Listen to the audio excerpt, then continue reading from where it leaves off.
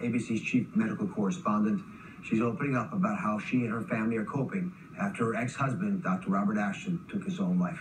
Rob was someone that I respected and loved very much. And this conversation is, well, it's been very real for me. So, are you okay sharing how you learned that Robbie was gone?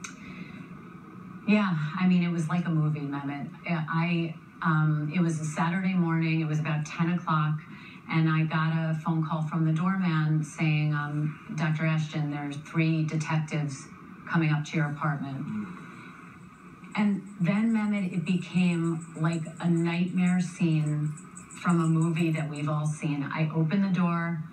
3 Port Authority detectives were standing there. They showed me their badge. They said, "Are you Dr. Jennifer Ashton?" And I said, "Yes, can I help you?" And they said, "Let's go inside and sit down." And I said, "What's this about?" And they said, "Ma'am, please come inside and sit down." And I sat down in my living room, like this far away. And the lead detective said, "We found your name on the remains."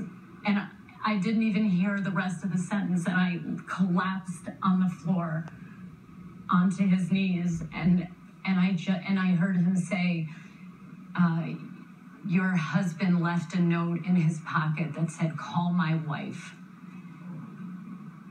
And I just started screaming, "No." And then my son came out of the room because he heard me screaming. And Alex said, "Mom, is it Grandpa?"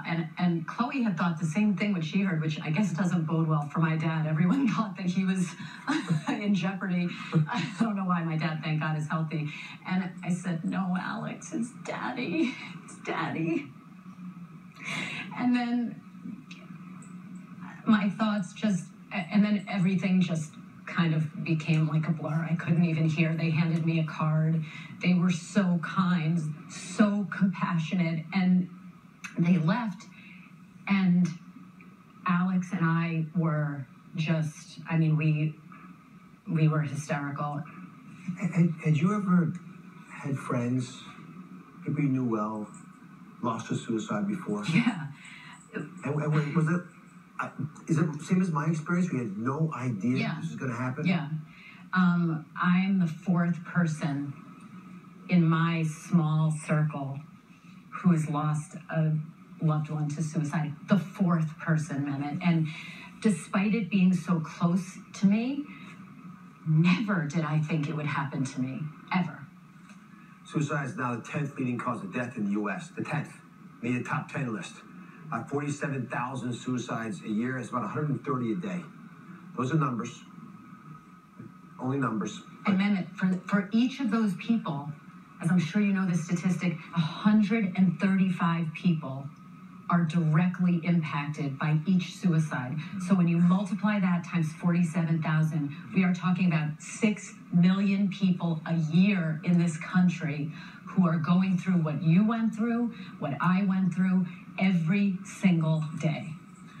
So as ABC's medical correspondent, Jen is entrusted with reporting and shedding light on all the health areas, but it took her a while to break her silence on this, and here's the moment when it happened.